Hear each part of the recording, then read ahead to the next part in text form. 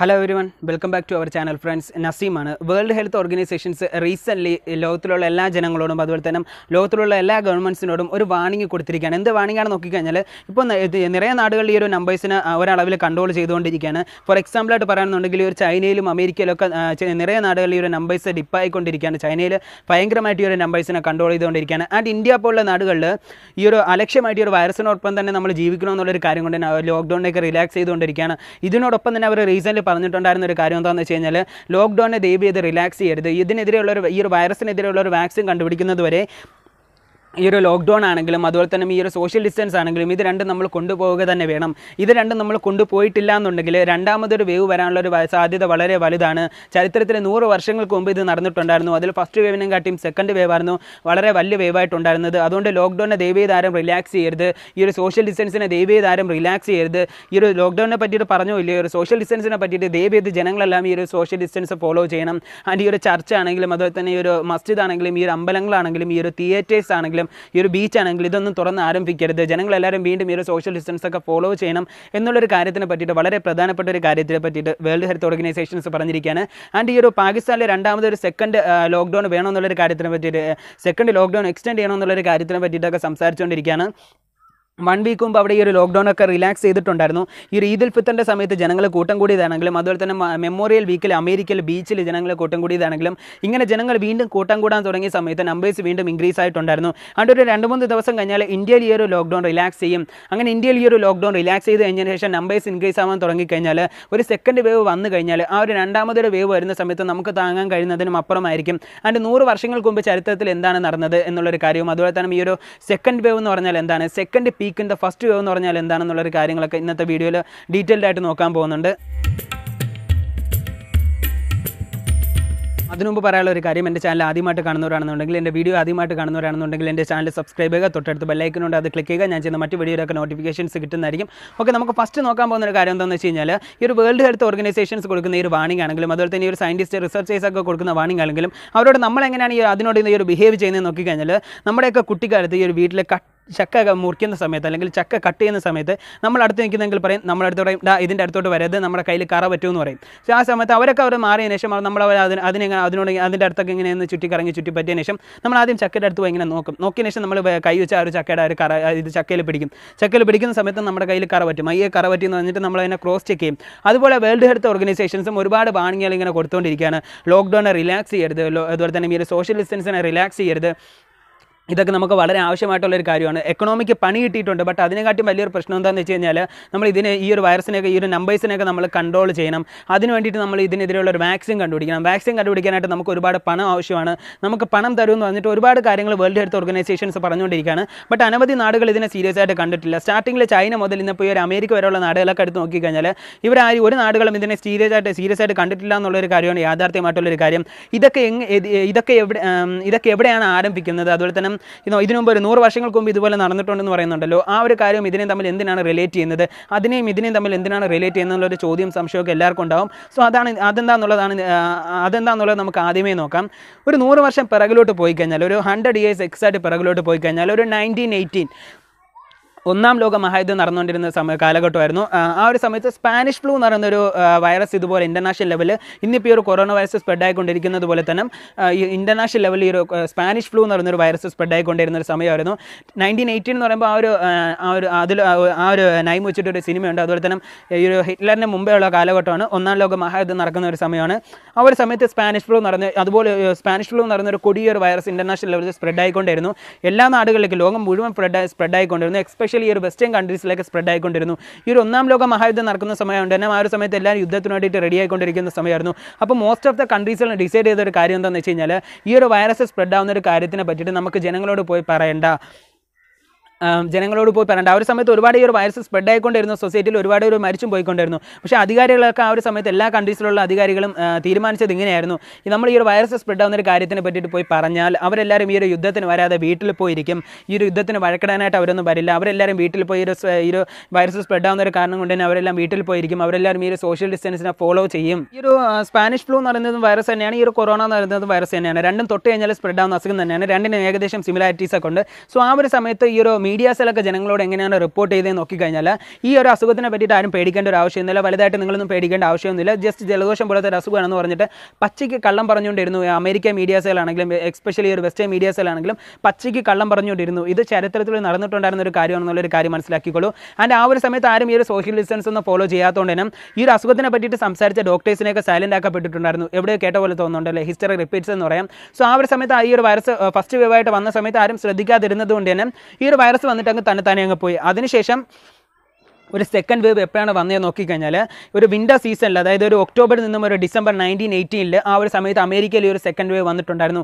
അമേരിക്കയിൽ മാത്രമല്ല, especially international ലെവലിൽ എല്ലാ നാടുകളിലും ഈ ഒരു വൈറസ് സ്പ്രെഡ് ആയിട്ടുണ്ടായിരുന്നു. അങ്ങനെ ഈ ഒരു വൈറസ് സ്പ്രെഡായ സമയത്ത് എത്ര പേർക്കാണ് ബാധിച്ചതെന്നുള്ളൊരു കാര്യം നോക്കിക്കഴിഞ്ഞാൽ ഏകദേശം വേൾഡിലൊരു 3 പേര് എടുത്തു കഴിഞ്ഞാൽ അതിൽ ഒരാൾക്ക് ഈ ഒരു അസുഖം സ്പ്രെഡ് ആയിട്ടുണ്ടെന്നുള്ളൊരു കാര്യം പറയപ്പെടുന്നുണ്ട്. ഒന്ന് ആലോചിച്ച് നോക്കുക, വേൾഡിൽ 3 പേര് എടുത്തു കഴിഞ്ഞാൽ അതിൽ ഒരാൾക്ക് ഈ ഒരു സ്പാനിഷ് ഫ്ലൂ വന്നിട്ടുണ്ടായിരുന്നെന്നാണ് പറയപ്പെടുന്നത്. അതായത് 25% ഓഫ് ദ വേൾഡ് പോപ്പുലേഷനിലുള്ള ഈ ഒരു 25% ഓഫ് ദ വേൾഡ് പോപ്പുലേഷൻ ഈ ഒരു അസുഖം ബാധിച്ചിട്ടുണ്ടെന്നാണ് പറയപ്പെടുന്നത്. അതിനോടൊപ്പം തന്നെ ആ ഒരു സമയത്ത്, അതായത് ഈ ഒരു ഫസ്റ്റ് വേവ് വന്ന സമയത്ത് ആരും ശ്രദ്ധിക്കാതിരുന്നത് കൊണ്ട് തന്നെ ഈ ഒരു അസുഖം അങ്ങ് പോയിട്ട് എല്ലാവരുടെ ഉള്ളിലും ഈ ഒരു വൈറസ് ഉണ്ടായിരുന്നു. അതിനുശേഷം ഒരു സെക്കൻഡ് വേവ് ആയിട്ട് വന്ന സമയത്ത് വളരെ ഭയങ്കരമായിട്ടുള്ള ഒരു വലിയൊരു സെക്കൻഡ് വേവ് ആയിട്ടായിരുന്നു വന്നിട്ടുണ്ടായിരുന്നു എന്നുള്ളൊരു കാര്യം മനസ്സിലാക്കിക്കോളൂ. ആ ഒരു സമയത്ത് എത്ര പേരാണ് ഈ ഒരു വൈറസ് മൂലം ബാധിച്ച് മരണപ്പെട്ടെന്നുള്ളൊരു കാര്യം നോക്കിക്കഴിഞ്ഞാൽ പ്രോപ്പറായിട്ടുള്ളൊരു സ്റ്റാറ്റസ് ഒന്നും കൊടുത്തിട്ടില്ല. ഒരു നാടുകളും പ്രോപ്പറായിട്ട് എത്ര പേര് മരിച്ചു എന്നുള്ളൊരു കാര്യമൊന്നും പറഞ്ഞിട്ടില്ല. ബട്ട് ഇന്നിപ്പോൾ എല്ലാവരും ആലോചിച്ചുകൊണ്ടിരിക്കുന്ന ഒരു കാര്യം എന്താണെന്ന് വെച്ച് കഴിഞ്ഞാൽ ഏകദേശം ഒരു 50 മില്യണിൽ നിന്നും ഏകദേശം ഒരു 100 മില്യൺ പേര് ഈ ഒരു വൈറസ് മൂലം ബാധിച്ച് മരിച്ചിട്ടുണ്ടാവും എന്നുള്ളൊരു കാര്യം പറയപ്പെടുന്നുണ്ട്. ഇൻ കമ്പാരിസൺ ഇന്ന് ഈ കൊറോണ വൈറസ് എത്ര പേർക്കാണ് ബാധിച്ചിട്ടുള്ളത് എന്നുള്ളൊരു കാര്യം നോക്കിക്കഴിഞ്ഞാൽ 5 മില്യൺ പീപ്പിൾസിനാണ്, വേൾഡിലെ 5 മില്യൺ ആൾക്കാർക്കാണ് ഈ ഒരു കൊറോണ വൈറസ് ബാധിച്ചിട്ടുള്ളത് എന്നുള്ളൊരു കാര്യം മനസ്സിലാക്കിക്കോളൂ. അന്ന് ആ ഒരു സമയത്ത് ഈ ഒരു സ്പാനിഷ് ഫ്ലൂ ബാധിച്ച് മരിച്ച ആൾക്കാരുടെ കൗണ്ട് എന്ന് പറയുന്നത് 15 മില്യണിൽ നിന്നും 100 മില്യൺ ആയിരിക്കാം എന്നുള്ളൊരു കാര്യം ഇന്ന് നിറയെ പേര് ചിന്തിച്ചുകൊണ്ടിരിക്കുന്നു എന്നുള്ളൊരു കാര്യം കൂടെ മനസ്സിലാക്കിക്കോളൂ. ആലോചിച്ച് നോക്കുക, നമ്മുടെ വേൾഡ് പോപ്പുലേഷൻസിൽ 25% ഓഫ് ദ പോപ്പുലേഷൻസ് ആൾക്കാർ ഈ ഒരു വൈറസ് മൂലം ബാധിച്ച് മരിച്ചു പോയിട്ടുണ്ടായിരുന്നു എന്നുള്ളൊരു കാര്യം മനസ്സിലാക്കുക. ഒന്ന് ആലോചിച്ച് നോക്കുക, 25% പോപ്പുലേഷൻസ്, വേൾഡിലെ തന്നെ 25% പോപ്പുലേഷനും അതിനോട് അടുപ്പിച്ചുള്ള ആൾക്കാരും മരിച്ചു പോയിട്ടുണ്ടായിരുന്നു, ഈ ഒരു വൈറസ് മൂലം ബാധിച്ചിട്ടുണ്ടായിരുന്നു, അതുപോലെ തന്നെ മരിച്ചും പോയിട്ടുണ്ടായിരുന്നു. സോ ഇത്രമാത്രം പേര് മരിച്ചു പോകാനുള്ള കാരണം എന്താണ്? അതുപോലെ തന്നെ ഇത്രമാത്രം പേർക്ക് ഈ ഒരു വൈറസ് സ്പ്രെഡ് ആവാനുള്ള കാരണം എന്താണ്? അവർ അത്രത്തോളം വലിയൊരു മിസ്റ്റേക്ക് എന്താണ് ചെയ്തത് ഈ ഒരു വൈറസ് സ്പ്രെഡ് ആവാനായിട്ട്? അതുപോലെ തന്നെ നമ്മൾ ഇതിനെ പറ്റിയിട്ട് ഹിസ്റ്ററിയിലൊന്നും പഠിക്കുന്നില്ല എന്നുള്ളൊരു കാര്യം നോക്കിക്കഴിഞ്ഞാൽ നമ്മൾ ഹിസ്റ്ററിയിൽ പഠിക്കുന്നത് 1-ാം ലോക മഹായുദ്ധം പഠിക്കുന്നുണ്ട്, 2-ാം ലോക മഹായുദ്ധം പഠിക്കുന്നുണ്ട്. സോ അതിൽ ഇൻട്രസ്റ്റിംഗ് ആയിട്ടുള്ളൊരു കാര്യം എന്താണെന്ന് വെച്ച് കഴിഞ്ഞാൽ കുറച്ച് ശോകമായിട്ടുള്ളൊരു കാര്യം കൂടിയാണ്. 1-ാം ലോക മഹായുദ്ധത്തിലും ഈ ഒരു 2-ാം ലോക മഹായുദ്ധത്തിലും മരിച്ചവരും കാട്ടിയും ഇരട്ടിയായിട്ട് ഈ ഒരു സ്പാനിഷ് ഫ്ലൂ വന്ന് മരിച്ചിട്ടുണ്ടെന്നുള്ളൊരു കാര്യം പറയപ്പെടുന്നുണ്ട്. ഒന്ന് ആലോചിച്ച് നോക്കുക, നമ്മളെ കൊണ്ട് ചിന്തിച്ച് പോലും നോക്കാൻ കഴിയാത്ത അളവിൽ ആൾക്കാർ മരിച്ചു പോയിട്ടുണ്ടായിരുന്നു ഈ ഒരു സ്പാനിഷ് ഫ്ലൂ എന്ന് പറയുന്ന ഈ ഒരു അസുഖം ബാധിച്ചിട്ട്. നമ്മളെ കൊണ്ട് ചിന്തിക്കാൻ കഴിയില്ല, അത്രമാത്രം പേര് ഈ ഒരു സ്പാനിഷ് ഫ്ലൂ എന്ന് പറയുന്ന ഈ ഒരു അസുഖം ബാധിച്ച് മരിച്ചിട്ടുണ്ടായിരുന്നു. സോ ഇത്രമാത്രം പേര് മരിച്ചു പോകാനുള്ള ഒരു പ്രധാനപ്പെട്ട ഒരു കാരണം എന്താണെന്ന് നോക്കിക്കഴിഞ്ഞാൽ ഞാൻ ആദ്യമേ പറഞ്ഞിട്ടുണ്ടായിരുന്നു. ഒന്നാമത്തെ കാര്യം എന്ന് വെച്ച് കഴിഞ്ഞാൽ ഈ ഒരു 1-ാം ലോക മഹായുദ്ധം നടക്കുന്ന സമയമായതുകൊണ്ട് തന്നെ ഈ ഒരു നാടുകൾ തമ്മിൽ പരസ്പരം ഈ ഒരു വഴക്കുണ്ടാക്കുമ്പോഴത്തേക്ക് ആൾക്കാർ എന്ത് ചെയ്യുന്നുണ്ട്, യുദ്ധം ചെയ്യുന്ന സമയത്ത് കൂട്ടത്തോടെയാണ് നിൽക്കുന്നത്. അതുപോലെ തന്നെ യുദ്ധത്തിന് വേണ്ടിയിട്ട് ഈ ഒരു ട്രെയിൻ ചെയ്യുന്ന സമയത്തും കൂട്ടത്തോടെയാണ് നിൽക്കുന്നത്. സോ ഇങ്ങനെ യുദ്ധം ചെയ്യുന്ന സമയത്തൊക്കെ അവർ കൂട്ടമായിട്ട് നിൽക്കുന്നതുകൊണ്ട് തന്നെ എക്സ്പെഷ്യലി ഏറ്റവും കൂടുതൽ ഈ ഒരു വൈറസ് മൂലം ബാധിക്കപ്പെട്ടിട്ടുണ്ടായിരുന്ന ആൾക്കാരും മരിച്ചു പോയിട്ടുണ്ടായിരുന്ന ആൾക്കാരും ഈ ഒരു സോൾജേഴ്സ് ആണെന്നുള്ളൊരു കാര്യം മനസ്സിലാക്കിക്കോളൂ. അതുപോലെ തന്നെ ആ ഒരു സമയത്ത് അധികാരികൾ ഈ ഒരു വൈറസിനെ പറ്റിയിട്ട് ജനങ്ങളോട് പറഞ്ഞിട്ടില്ലായിരുന്നു, യുദ്ധം ചെയ്യാനായിട്ട് എന്ത് ചെയ്യുന്നുണ്ട് ഈ ഒരു സോൾജേഴ്സിൻ്റെ അടുത്തും പറഞ്ഞിട്ടില്ലായിരുന്നു. അതുകൊണ്ട് തന്നെ അവർ ഈ ഒരു സോഷ്യൽ ഡിസ്റ്റൻസ് ഒന്നും ഫോളോ ചെയ്തിട്ടില്ലാത്തതുകൊണ്ട് തന്നെ ഈ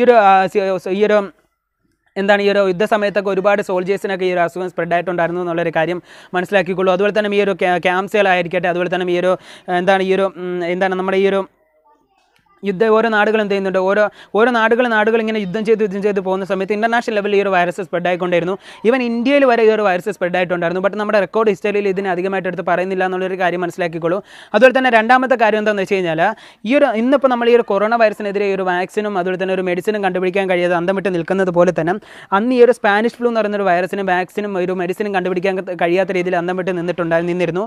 സോ അതിനോടൊപ്പം തന്നെയുള്ള ഒരു പ്രശ്നം എന്താണെന്ന് വെച്ച് കഴിഞ്ഞാൽ ഇതിനെതിരെ വാക്സിൻ കണ്ടുപിടിക്കാൻ കഴിഞ്ഞില്ല എന്നുള്ളത് മാത്രമല്ല, അതിനോടൊപ്പം തന്നെ അവർ തെറ്റായിട്ടുള്ള ഒരുപാട് മെഡിസിനുകളും സജസ്റ്റ് ചെയ്തിട്ടുണ്ടായിരുന്നു. ഫോർ എക്സാമ്പിൾ ആയിട്ട് നോക്കുകയാണെന്നുണ്ടെങ്കിൽ നമ്മളിപ്പോൾ ഈ ഒരു ഇന്ത്യയിൽ ഈ ഒരു HCQ എന്ന് പറയുന്ന മെഡിസിൻ ഭയങ്കരമായിട്ട് മാനുഫാക്ചർ ചെയ്തുകൊണ്ടിരിക്കുന്നുണ്ട്. നിങ്ങൾ മാനുഫാക്ചർ ചെയ്യൂ, നമ്മൾ എടുത്തോളാമെന്ന് ട്രംപും പറയുന്നുണ്ട്. റീസെൻ്റ്ലി വേൾഡ് ഹെൽത്ത് ഓർഗനൈസേഷൻസ് എന്താണ് പറഞ്ഞത് നോക്കിക്കഴിഞ്ഞാൽ ദയവേത് ആരും ഈ ഒരു HCQ എന്ന് പറയുന്നൊരു മെഡിസിൻ ഉപയോഗിക്കരുത്, അത് വളരെ വലിയ രീതിയിൽ സൈഡ് എഫക്ട്സ് ഉണ്ടാക്കും.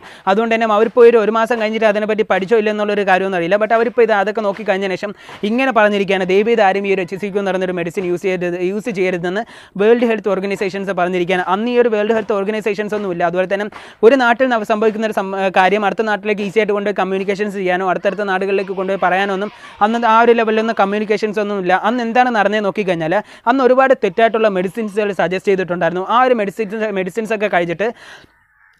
മെഡിസിൻസ് ഒക്കെ കഴിച്ചിട്ട് ഒരുപാട് പേര് ഓവർ റിയാക്ഷൻസ് ഒക്കെ സംഭവിച്ച് ഒരുപാട് പേര് മരണപ്പെട്ടു പോയിട്ടുണ്ടെന്നുള്ളൊരു കാര്യം പറയപ്പെടുന്നുണ്ട്.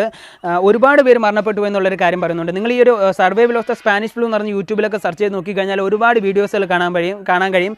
അന്ന് ആ ഒരു സമയത്ത് ജനറലായിട്ടുള്ള ഒരു വെറ്ററിയൻ പറഞ്ഞിട്ടുണ്ടായിരുന്ന ഒരു കാര്യം റീസെൻ്റ്ലി BBC ടെലികാസ്റ്റ് ചെയ്തിട്ടുണ്ടായിരുന്ന ഒരു വീഡിയോ. ഫോർ എക്സാമ്പിളായിട്ട് പറയുകയാണെന്നുണ്ടെങ്കിൽ അന്ന് ആ ഒരു സമയത്ത് ഏകദേശം അന്ന് ആ ഒരു സമയത്ത് ഈ ഒരു സ്പാനിഷ് ഫ്ലൂവിൽ നിന്നും സർവൈവൽ ആയിട്ടുണ്ടായിരുന്ന ഒരു മനുഷ്യനാണ്.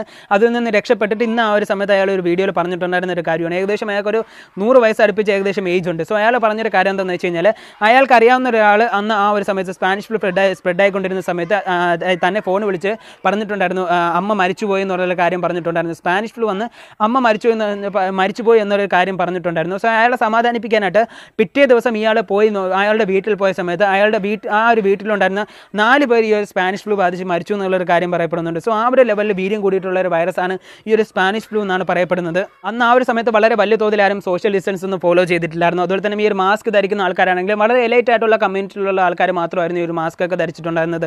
ഇന്ന് നോക്കിക്കഴിഞ്ഞാലും പണമുള്ള ആൾക്കാർക്കായി മാസ്ക് ധരിക്കാൻ കഴിയുള്ളൂ. അതുപോലെ തന്നെ അന്നും പണമുള്ള ആൾക്കാർ മാത്രമായിരുന്നു ഈ ഒരു മാസ്ക് ധരിച്ചിട്ടുണ്ടായിരുന്നത്. സോ അങ്ങനെ ആ ഒരു വൈറസ് വന്ന സമയത്ത് ആരും വളരെ വലിയ തോതിലൊന്നും ശ്രദ്ധിക്കാത്തത് കൊണ്ട് തന്നെ ഈ ഒരു virus 25% of the world population spread ആയിട്ടുണ്ടായിരുന്നു എന്ന് പറയുന്നുണ്ട്. അത്രത്തോളം സ്പ്രെഡ് ആയിക്കൊണ്ടിരുന്ന ഒരു വൈറസ് എങ്ങനെയാണ് നഷ്ടപ്പോയതെന്ന് നോക്കിക്കഴിഞ്ഞാൽ ഒരു ഫസ്റ്റ് വേവ് വന്ന സമയത്ത് 1980 ഒരു ഫസ്റ്റ് വേവ് വന്നിട്ടുണ്ടായിരുന്നു. അങ്ങനെ ആ ഒരു ഫസ്റ്റ് വേവ് ആ ഒരു സൊസൈറ്റിയിൽ സ്പ്രെഡായിട്ട് വീണ്ടും ആ ഒരു വൈറസ് സൊസൈറ്റിയിൽ നിന്ന് വീണ്ടും ഡള്ളായിട്ട് വീണ്ടും ഒരു സെക്കൻഡ് വേവ് വന്നിട്ടുണ്ടായിരുന്നു. സെക്കൻഡ് വേവ് എന്ന് പറഞ്ഞു കഴിഞ്ഞാൽ ആദ്യം ആ ഒരു വൈറസ് വന്നിട്ട് ആദ്യം ആ ഒരു വൈറസ് ഇങ്ങനെ സൊസൈറ്റിയിൽ സ്പ്രെഡായി. അതിനുശേഷം ആ ഒരു വൈറസ് ഡള്ളായതിനു ശേഷം വീണ്ടും ആ ഒരു സൊസൈറ്റിയിൽ ഒരു ഗ്യാപ്പ് കഴിഞ്ഞതിന് ശേഷം കുറച്ച് സമയം കഴിഞ്ഞതിന് ശേഷം വീണ്ടും ഒരു സെക്കൻഡ് വേവ് ആയിട്ട് വീണ്ടും രണ്ടാമത് ആ ഒരു വൈറസ് സ്പ്രെഡായി. അങ്ങനെ സ്പ്രെഡായ സമയത്ത് ആദ്യം ഉണ്ടായിരുന്നതിനെക്കാട്ടിയും വളരെ വലിയ തോതിലായിരുന്നു രണ്ടാമത് ഈ ഒരു വൈറസ് സ്പ്രെഡ് ആയിട്ടുണ്ടായിരുന്നെന്ന് പറയപ്പെടുന്നുണ്ട്. അങ്ങനെ അന്ന് ആ ഒരു സമയത്ത് രണ്ടാമത് സ്പ്രെഡായ സമയത്ത് ഒരുപാട് പേര് മരിച്ചുപോയെന്ന് പറയപ്പെടുന്നുണ്ട്. അതിനുശേഷം ആ ഒരു വൈറസ് വീണ്ടും സൊസൈറ്റിയിൽ ഡള്ളായതിനു ശേഷം വീണ്ടും ഒരു തേർഡ് വേവ് വന്നിട്ടുണ്ടായിരുന്നു എന്ന് പറയുന്നുണ്ട്. ആ ഒരു തേർഡ് വേവ് എന്ന് പറയുന്നത് ഫസ്റ്റ് വേവിനെയും കാട്ടി കുറവും അല്ലായിരുന്നു, ഈ ഒരു സെക്കൻഡ് വേവിനെയും കാട്ടി കൂടുതലും അല്ലായിരുന്നു എന്ന് പറയുന്നുണ്ട്. അങ്ങനെ ഏകദേശം 3 years ഈ ഒരു സൊസൈറ്റിയിൽ ഈ ഒരു സ്പാനിഷ് ഫ്ലൂ എന്ന് പറയുന്ന ഈ ഒരു വൈറസ് 3 years സൊസൈറ്റിയിൽ നടമാടിയിട്ടുണ്ടായിരുന്നു എന്നുള്ളൊരു കാര്യം പറയപ്പെടുന്നുണ്ട്. സോ ഇങ്ങനെ സ്പ്രെഡ് ആയിക്കൊണ്ട് ഇത്രയും പേര് മരിച്ചു പോയിട്ടുണ്ടായിരുന്ന ഈ ഒരു സ്പാനിഷ് ഫ്ലൂ എന്ന് പറയുന്നത് ഇത്രയും കൊടിയായിട്ടുള്ള വൈറസ് എങ്ങനെ സൊസൈറ്റിയിൽ നഷ്ടപ്പോയെന്നുള്ളൊരു കാര്യം നോക്കിക്കഴിഞ്ഞാൽ എന്താണ് എല്ലാവരും മെയിനായിട്ട് പറയുന്നതെന്ന് വെച്ച് കഴിഞ്ഞാൽ ഒരുപാട് പേര് ഒന്നുകിൽ ഈ ഒരു സ്പാനിഷ് ഫ്ലൂ ഒന്ന് മരിച്ചു പോയിട്ടുണ്ടാകും, അല്ലെങ്കിൽ ഒരുപാട് പേര് സ്പാനിഷ് ഫ്ലൂ വന്നിട്ട് ഇമ്മ്യൂൺ ആയിട്ടുണ്ടാകും. അതായത് അന്ന് ഇതുവരെയും ഇതിനെതിരെയുള്ള ഒരു മെഡിസിനോ വാക്സിനോ കണ്ടുപിടിച്ചിട്ടില്ല എന്നുള്ളത് കൊണ്ട് തന്നെ എല്ലാവരും ആലോചിച്ചുകൊണ്ടിരിക്കുന്ന ഒരു കാര്യം എന്ന് വെച്ച് കഴിഞ്ഞാൽ 15 million to 100 million പീപ്പിൾസ് ഈ ഒരു വൈറസ് മൂലം ബാധിച്ച് മരിച്ചു പോയിട്ടുണ്ടാകും എന്നുള്ളൊരു കാര്യം പറയപ്പെടുന്നുണ്ട്. സോ ഇതിൽ നിന്ന് നമുക്ക് ഇത്രമാത്രം വലിയൊരു ലെസൺ നമുക്ക് മനസ്സിലാക്കാൻ കഴിയുന്നുണ്ട്. അതുപോലെ തന്നെ അന്ന് 100 വർഷങ്ങൾക്ക് മുമ്പ് ഈ ഒരു സ്പാനിഷ് ഫ്ലൂ എന്ന അസുഖം ബാധിച്ച് ഇത്രയും പേര് മരിച്ചു പോയിട്ടുണ്ടായിരുന്നു. സോ 100 വർഷങ്ങൾക്ക് മുമ്പ് ഇതുപോലൊരു കാര്യം സംഭവിച്ചിട്ടുണ്ടെന്നുള്ളൊരു കാര്യം നമ്മൾ മനസ്സിലാക്കിയതിന് ശേഷം ഇന്നിപ്പോൾ നമ്മുടെ നാടുമായിട്ട് അതിനെ നമ്മൾ കമ്പയർ ചെയ്യുന്നുണ്ട്. വേൾഡ് ഹെൽത്ത് ഓർഗനൈസേഷൻ്റെ തലവൻ റീസെൻ്റ്ലി പറഞ്ഞിട്ടുള്ളൊരു കാര്യം എന്താണെന്ന് വെച്ച് കഴിഞ്ഞാൽ ലോകത്തിലുള്ള എല്ലാ നാടുകളും ഇപ്പോൾ വീണ്ടും ഇതിനെ അലക്ഷ്യമായിട്ട് എടുത്തുകൊണ്ട് ഒരു സൈഡിൽ ലോക്ക്ഡൗണിലാണെങ്കിലും ലോക്ക്ഡൗണിൽ ഡയറക്റ്റ് ഒരു വൈറസ് മൂലം ബാധിക്കുന്നവരെ കാട്ടിയും എന്ത് ചെയ്യുന്നുണ്ട്, വളരെ സ്ലോ ആയിട്ട് ഒരു എക്കണോമി പോകുന്നത് കൊണ്ട് തന്നെ എന്ത് ചെയ്യുന്നുണ്ട്, ഈ അൺഎംപ്ലോയ്മെൻറ്റ് ആണെങ്കിലും അതുപോലെ തന്നെ പട്ടിണിയാണെങ്കിലും വിശപ്പാണെങ്കിലും അതുമൂലം ബാധിക്കുന്നവർ വളരെ വലിയ തോതിലാണ് ഉള്ളത്. അതുകൊണ്ട് തന്നെ ഇന്ത്യക്ക് മാത്രമല്ല ഇൻ്റർനാഷണൽ ലെവലിൽ ഏത് നാടെടുത്ത് നോക്കിക്കഴിഞ്ഞാലും പൊതുവായിട്ടുള്ളൊരു കാര്യം എന്താണെന്ന് വെച്ച് കഴിഞ്ഞാൽ ഇൻഫാക്ട് ഈ ഒരു ജപ്പാൻ ഇപ്പോൾ റിസഷനുള്ളിൽ പോയിട്ടുണ്ടെന്ന് പറയപ്പെടുന്നുണ്ട്. അതുപോലെ തന്നെ ഈ ഒരു സിംഗപ്പൂർ എന്ന് പറയുന്നൊരു നാട് റിസഷനുള്ളിൽ എന്നുള്ളൊരു കാര്യം ആലോചിച്ചുകൊണ്ടിരിക്കുകയാണ്. അതുപോലെ തന്നെ ഇന്റർനാഷണൽ ലെവലിൽ എല്ലാ നാടുകളും ഈ ഒരു റിസഷൻ എന്ന് പറഞ്ഞു കഴിഞ്ഞാൽ ഈ ഒരു വൈറസിനെക്കാട്ടിയും വലിയൊരു പ്രശ്നമായതുകൊണ്ട് തന്നെ ഈ ഒരു അൺഎംപ്ലോയ്മെൻറ്റ് ആണെങ്കിലും ഈ ഒരു വിശപ്പാണെങ്കിലും അതുപോലെ തന്നെ ഈ ഒരു പട്ടിണിയാണെങ്കിലും ആ ഒരു സിറ്റുവേഷനിലേക്ക് നമ്മൾ തള്ളപ്പെടും എന്നുള്ളത് കൊണ്ട് തന്നെ അതിനുള്ളൊരു ചാൻസ് ഉണ്ട് എന്നുള്ളത് കൊണ്ട് തന്നെ എന്ത് ചെയ്യുന്നുണ്ട്, ഇൻ്റർനാഷണൽ ലെവലിൽ എല്ലാ നാടുകളും ഇതൊരു ന്യൂ നോം പോലെ ഇരിക്കുകയാണ്, ഇതിനോടൊപ്പം തന്നെ നമ്മൾ ജീവിച്ചു പോകണം എന്നുള്ളൊരു കാര്യം ആലോചിച്ചുകൊണ്ട് ഈ ഒരു ലോക്ക്ഡൗണിൽ ലിഫ്റ്റ് ചെയ്യുകയാണ്. നമ്മുടെ മൈൻഡ് വരെ അങ്ങനെ ആയിക്കൊണ്ടിരിക്കുകയാണ്. കാരണം എന്താണെന്ന് വെച്ച് കഴിഞ്ഞാൽ നമുക്കിതൊന്നും വരില്ലടാ, നമുക്ക് വന്നാൽ നമുക്ക് നോക്കാം എന്ന് പറഞ്ഞിട്ട് ഇതാണ് ജീവിതം എന്ന് പറഞ്ഞിട്ട് നമ്മൾ ജീവിക്കാൻ തുടങ്ങുകയാണ്. ഇൻഫാക്ട് അങ്ങനെ നമ്മൾ ജീവിക്കാൻ തുടങ്ങുമ്പോഴത്തേക്ക് വേൾഡ് ഹെൽത്ത് ഓർഗനൈസേഷൻ്റെ തലവൻ റീസെൻ്റ്ലി പറഞ്ഞിട്ടുള്ള മെയിനായിട്ടുള്ള ഒരു പോയിന്റ് എന്താണെന്ന് വെച്ച് കഴിഞ്ഞാൽ ഇത് ചിലപ്പോൾ ഫസ്റ്റ് വേവ് ആയിരിക്കാം, ഇത് കഴിഞ്ഞിട്ടൊരു സെക്കൻഡ് വേവ് വരാനുള്ള ഒരു ചാൻസ് ഉണ്ടെങ്കിൽ അങ്ങനെ ഒരു സെക്കൻഡ് വേവ് വന്നു കഴിഞ്ഞാൽ അതിനെ നമ്മൾക്കൊണ്ട് താങ്ങാൻ കഴിയുമോ എന്നറിയില്ല. ഇൻഫാക്ട് ഇതൊരു സ്പാനിഷ് ഫ്ലൂ എന്ന് പറയുന്ന ഒരു വൈറസ് പോലെ അതിനെക്കാട്ടിയും ഡെഡ്ലി ആയിട്ടുള്ള ഒരു വൈറസ് ആയിട്ട് ഇത് സെക്കൻഡ് വേവ് ആയിട്ട് വന്നു കഴിഞ്ഞാൽ നമ്മൾ എങ്ങനെ ഇതിനെ താങ്ങാൻ പോകുന്നു. അതുപോലെ തന്നെ ആ ഒരു സ്പാനിഷ് ഫ്ലൂ രണ്ടാമത് വന്നിട്ട് അത് സ്പ്രെഡ് ആയതിനെക്കാട്ടിയും വളരെ വലിയ രീതിയിൽ ഈ ഒരു കൊറോണ വൈറസ് സ്പ്രെഡായി കഴിഞ്ഞാൽ നമ്മൾ എങ്ങനെ അതിനെ താങ്ങാൻ പോകുന്നു? ഇതിനൊക്കെ എതിരെയുള്ള ഒരേ ഒരു മാർഗ്ഗം എന്താണെന്ന് വെച്ച് കഴിഞ്ഞാൽ എല്ലാ ജനങ്ങളെല്ലാവരും ദയവ് ചെയ്ത് സോഷ്യൽ ഡിസ്റ്റൻസിനെ ഫോളോ ചെയ്യണം. ഇതെന്ന് പറയുന്നത് ഒരു ഷോർട്ട് ടൈം സൊല്യൂഷനാണ്. അതായത് നമ്മൾ ഈ ഒരു സോഷ്യൽ ഡിസ്റ്റൻസ് ഫോളോ ചെയ്യുന്നതുകൊണ്ട് നമുക്ക് ഒരു പരിധിവരെ മാത്രമേ ഇതിനെ കൺട്രോൾ ചെയ്യാൻ കഴിയുള്ളൂ. ഇതിനെക്കാട്ടിയും വലിയൊരു പ്രധാനപ്പെട്ട ഒരു കാര്യം എന്താണെന്ന് വെച്ച് കഴിഞ്ഞാൽ നമ്മൾ ഇതിനെതിരെയുള്ള ഒരു മെഡിസിൻ കണ്ടുപിടിക്കണം. നമ്മൾ ഇതിനെതിരെയുള്ള ഒരു വാക്സിൻ കണ്ടുപിടിക്കണം. ഇതിനെതിരെയുള്ള ഒരു മെഡിസിനോ വാക്സിനോ നമ്മൾ കണ്ടുപിടിച്ചിട്ടില്ല എന്നുണ്ടെങ്കിൽ നമ്മൾ എന്ന് നമ്മുടെ ഈ ഒരു സൊസൈറ്റിയിലേക്ക് നമ്മൾ വീണ്ടും പുറത്തേക്ക് പോകാൻ തുടങ്ങുന്നു, അന്ന് ഈ ഒരു വൈറസ് വീണ്ടും ഇതേപോലെ സ്പ്രെഡ് ആവാനുള്ള ചാൻസ് ഉണ്ട് എന്നുള്ളത് കൊണ്ട് തന്നെ നമ്മൾ ഇതിനെതിരെയുള്ള ഒരു വാക്സിൻ കണ്ടുപിടിക്കണം. ഇതിനെതിരെയുള്ള ഒരു വാക്സിനോ മെഡിസിനോ കണ്ടുപിടിക്കണം. വാക്സിനോ മെഡിസിനല്ലേ കണ്ടുപിടിക്കേണ്ടത്. അത് നമുക്ക് കണ്ടുപിടിക്കാണ്ട എന്ന് പറഞ്ഞു കഴിഞ്ഞാൽ അത് അത്രത്തോളം ഈസി ആയിട്ടുള്ളൊരു കാര്യമല്ല. കാരണം എന്താണെന്ന് വെച്ച് കഴിഞ്ഞാൽ ഒരു റിസർച്ച് വർക്കാണെങ്കിലും ഒരു ട്രയൽ വർക്കാണെങ്കിലും ഇതൊക്കെ ചെയ്യാനായിട്ട് പല വർഷങ്ങൾ എടുക്കുമെന്നാണ് പറയുന്നത്. അതായത് ഇൻഫാക്ട് നമ്മൾ 1 ഇയർ കൊണ്ട് ഒരു വാക്സിനോ ഒരു മെഡിസിനോ കണ്ടുപിടിച്ച് കഴിഞ്ഞാൽ ഇറ്റ്സ് എ ബിഗ് അച്ചീവ്മെൻറ്റ് എന്ന് പറയാം. ഇതൊരു വലിയൊരു അച്ചീവ്മെൻറ്റ് എന്ന് പറയാം. ഇതിന് വേണ്ടിയിട്ട് ഇൻ്റർനാഷണൽ ലെവലിൽ ഓരോ നാടുകളും ഇന്ന് $10 ബില്യൺ ചിലവാക്കി ശ്രമിച്ചുകൊണ്ടിരിക്കുകയാണ്. ഇതുവരേക്കും ഇതിനെതിരെയുള്ള ഒരു വാക്സിനോ മെഡിസിനോ നമുക്ക് കണ്ടുപിടിക്കാൻ കഴിഞ്ഞിട്ടില്ല. പക്ഷേ അടുത്ത് തന്നെ ഇതിനെതിരെയുള്ള ഒരു വാക്സിനോ മെഡിസിനോ നമുക്ക് വേണം എന്നുള്ളൊരു കാര്യം നമ്മൾ മനസ്സിലാക്കിക്കോളൂ. ഇതിനെക്കാട്ടും വലിയൊരു പ്രശ്നം എന്താണെന്ന് വെച്ച് കഴിഞ്ഞാൽ എല്ലാ നാടുകളിലും ടെസ്റ്റിംഗ് നടത്തണം. ഫോർ എക്സാമ്പിളായിട്ട് പറയുകയാണെന്നുണ്ടെങ്കിൽ ചൈനയിലെ വുഹാൻ സിറ്റിക്കുള്ളിൽ ഈ ഒരു കൊറോണ വൈറസ് സ്പ്രെഡ് ആയതിനു ശേഷം എങ്ങനെ ജനങ്ങളെല്ലാം വീണ്ടും പുറത്തേക്ക് പറഞ്ഞു വിട്ടു എന്നുള്ളതിൻ്റെ ഒരു എക്സാമ്പിളായിട്ട് പറയുകയാണെന്നുണ്ടെങ്കിൽ എങ്ങനെ അവരൊക്കെ ഈ പുറത്തേക്ക് പറഞ്ഞു വിടാൻ കഴിഞ്ഞു എന്നുള്ളതിൻ്റെ ഒരു എക്സാമ്പിൾ പറയുകയാണെന്നുണ്ടെങ്കിൽ ഒരു ചെറിയൊരു എക്സാമ്പിൾ പറയാം. ഈ ഒരു വുഹാൻ സിറ്റിക്കുള്ളിൽ 12 ഡേയ്സിനുള്ളിൽ 7 മില്യൺ ടെസ്റ്റ് എടുത്ത് കംപ്ലീറ്റ് ആക്കിയിട്ടുണ്ടായിരുന്നു. നമ്മുടെ ഈ ഒരു ഇന്ത്യയിലേക്ക് വന്നു കഴിഞ്ഞാൽ ഈ ഒരു വൈറസ് സ്പ്രെഡ് ആവാൻ തുടങ്ങിയ ദിവസം മുതൽ ഇന്നുവരെ എടുത്ത് നോക്കിക്കഴിഞ്ഞാൽ ഈ ഒരു 7 മില്യൺ ടെസ്റ്റ് നടത്തി കംപ്ലീറ്റ് ആക്കിയിട്ടില്ല എന്നുള്ളൊരു കാര്യം മനസ്സിലാക്കിക്കോളൂ. ബട്ട് ചൈനയിലെ ഒരേ ഒരു നാട്ടിൽ ഈ ഒരു ടെസ്റ്റ് നടത്തി കംപ്ലീറ്റ് ആക്കിയിട്ടുണ്ടായിരുന്നു. ശരിയാണ്, അവരുടെ കയ്യിൽ ഈ ഒരു പണബലമുണ്ട്, അവരുടെ കയ്യിൽ ഈ ഒരു ആൾബലമുണ്ട്. ബട്ട് അവർ ഈ ഒരു ടെസ്റ്റ് നടത്തിയതിന് ശേഷം ഈ ഒരു അസുഖം വന്ന ആളെ മാറ്റി തനിച്ചാക്കിയതിന് ശേഷം ആ ഒരു അസുഖത്തിൽ നിന്നും അയാളെ ഗുണപ്പെടുത്താനായിട്ട് അത് ഹെൽപ്പ് ചെയ്യും. അതുപോലെ തന്നെ അയാളിൽ നിന്ന് 4 പേർക്ക് ഈ ഒരു വൈറസ് സ്പ്രെഡ് ആവാതിരിക്കാനായിട്ട് നമ്മളെ ഹെൽപ്പ് ചെയ്യും. ബട്ട് നമ്മുടെ ഇന്ത്യയിൽ ഇന്നും ഈ ഒരു വൈറസ് സ്പ്രെഡ് ആയിക്കൊണ്ടിരിക്കുകയാണ്. നമ്മുടെ ഇന്ത്യയിൽ ഒരു ടെസ്റ്റ് എടുത്ത് കംപ്ലീറ്റ് ആക്കിയിട്ടില്ല എന്നുള്ളൊരു ബിഗ് ചലഞ്ചായിട്ടിരിക്കുകയാണ്. കംപ്ലീറ്റ് ആക്കിയിട്ടില്ല എന്നുള്ളത് ഒരു ബിഗ് ചലഞ്ചായിട്ടിരിക്കുകയാണ്. അതിനുശേഷം നമ്മൾ നോക്കുകയാണെന്നുണ്ടെങ്കിൽ ഈ ഒരു ഇന്ത്യയിലെ ഈ ഒരു ഹോട്ട്സ്പോട്ട് സ്കെയിൽ ഒഴിച്ച് ബാക്കിയുള്ള എല്ലാ നാടുകളും ഈ ഒരു ലോക്ക്ഡൗണിൽ ലിഫ്റ്റ് ചെയ്യും. അങ്ങനെ ലോക്ക്ഡൗണിൽ ലിഫ്റ്റ് ചെയ്ത് കഴിഞ്ഞാൽ നമ്മളെല്ലാവരും വീണ്ടും ഈ ഒരു സൊസൈറ്റിയിലേക്ക് വീണ്ടും എല്ലാവരും പുറത്തേക്ക് പോകുന്ന സമയത്ത് സോഷ്യൽ ഡിസ്റ്റൻസിനെ മെയിൻറ്റെയിൻ ചെയ്യണം എന്നുള്ളൊരു കാര്യം കടമയായിട്ട് എടുത്തുകൊണ്ട് നമ്മളെല്ലാവരും നമ്മുടെ വീട്ടുകാരെയും രക്ഷിക്കണം, നമ്മളെ വീട്ടുകാരെയും രക്ഷിക്കണം എന്നുള്ളൊരു ബേസിക് ആയിട്ടുള്ള ഒരു സെൻസോട് കൂടി ഇന്നത്തെ വീഡിയോ നിർത്തുകയാണ്. സോ ഈ ഒരു സമയത്ത് മെയിനായിട്ട് ഞാൻ നിങ്ങളോട് ചോദിക്കാമെന്ന് വിചാരിക്കുന്ന ഒരു ചോദ്യം എന്താണെന്ന് വെച്ച് കഴിഞ്ഞാൽ വേൾഡ് ഹെൽത്ത് ഓർഗനൈസേഷൻസ് ഒരുപാട് കാര്യങ്ങൾ നമ്മുടെ അടുത്ത് ഇങ്ങനെ വാണിംഗ് ചെയ്ത് പറഞ്ഞിട്ടുണ്ടായിരുന്നു. നമ്മൾ ഒരുപാട് കാര്യങ്ങൾ ചെയ്യല്ലേ, ഒരുപാട് കാര്യങ്ങളെ പറ്റിയിട്ടൊക്കെ പറഞ്ഞിട്ടുണ്ടായിരുന്നു. ഈ ഒരു സമയത്ത് ലോക്ക്ഡൗൺ എക്സ്റ്റെൻഡ് ചെയ്യണമെന്നാണോ നിങ്ങൾ വിചാരിക്കുന്നത്, അല്ലെങ്കിൽ ലോക്ക്ഡൗൺ ലിഫ്റ്റ് ചെയ്യണമെന്നാണോ നിങ്ങൾ വിചാരിക്കുന്നത്? കമൻറ്റിൽ ലീവ് ചെയ്യുക. നാളെ മറ്റൊരു വീഡിയോയിൽ വരുന്നതായിരിക്കും. അൻറ്റിൽ than by Naseem signing off U. Love you all. Take care.